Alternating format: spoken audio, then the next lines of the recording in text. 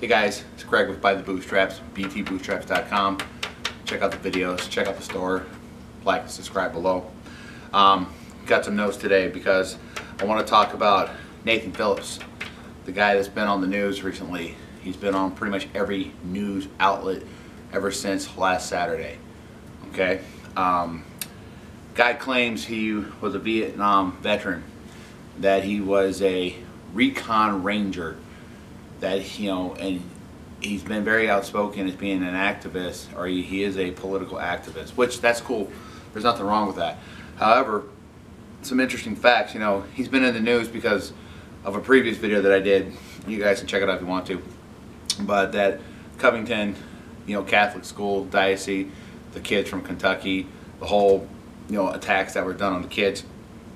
It all kind of stems from this Nathan Phillips, claiming that he was surrounded by these boys and was threatened, and he was trying to de-escalate the situation. As I said in my previous video, it doesn't look like that at all. All right, but some interesting facts came out about Mr. Phillips here, and this was provided by Don Shipley. He's the Navy SEAL who goes in and he reports on stolen valor and things of that nature. So the guy's pretty good on his research.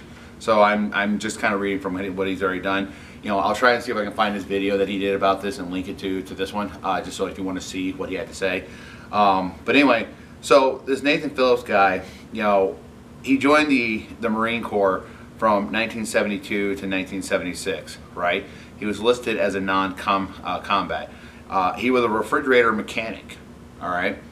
Which I don't begrudge anyone for joining the service for whatever reason and what they did. I mean, every job is needed. It doesn't matter how small it is or how large it is. Every job is needed and every job is important. So I give the man kudos for that. That's cool for him.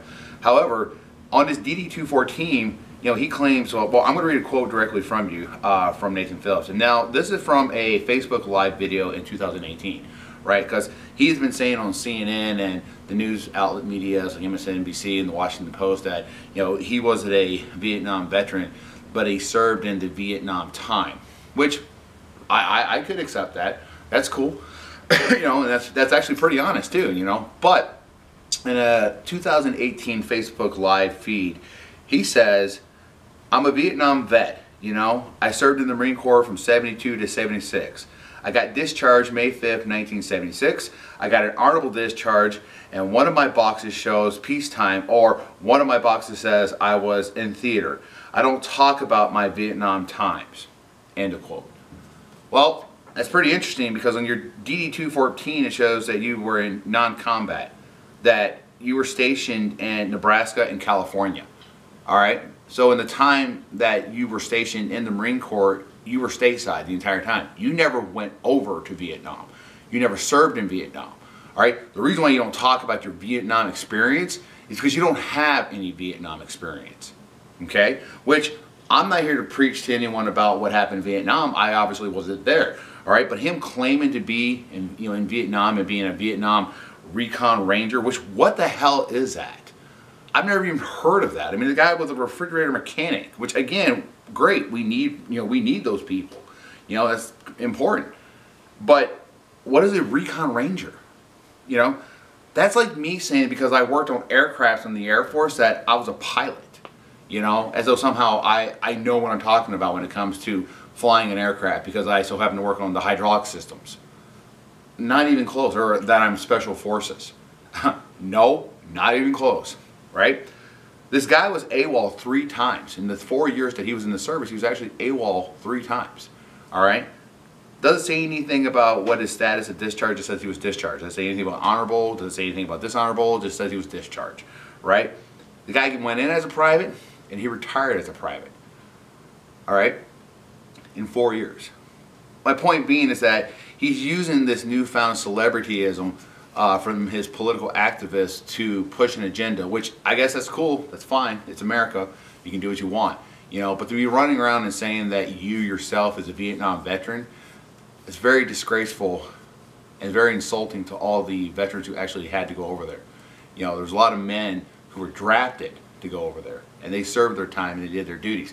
And I can only imagine the kind of hell that those guys had to go through, all right, especially the ones who were in combat areas. I know there was a lot of support over there as well. I mean, in any theater, there's going to be support necessary. So even if he had gone over there to be a refrigerator mechanic, for support reasons, that makes total sense. He could actually claim at that point that, hey, I'm a Vietnam veteran. I would totally give him that. But to sit there and claim that he was over there and he was performing duties and actions when in reality he wasn't doing anything. I would call this stolen valor, because he's using this claim to go around to push an agenda. And I have to believe that with all the coverage that he's been receiving, he's getting paid monetarily in some way, shape, or form. That's stolen valor to me. Anyway, guys, comment below and let me know what you guys think. All right, I mean, this is a very sensitive topic to a lot of people. A lot of people claim that they're one thing and they're not. A lot of veterans who might have served in the military claim that they were, an elite sniper or an elite EOD or something of that nature, and it turns out they weren't. This guy, in my mind, although I salute his service, to be saying that he's doing things that he didn't do and he knows he's saying it, I find that repulsive. Anyway, comment below, let me know what you guys think. I'll talk to you later.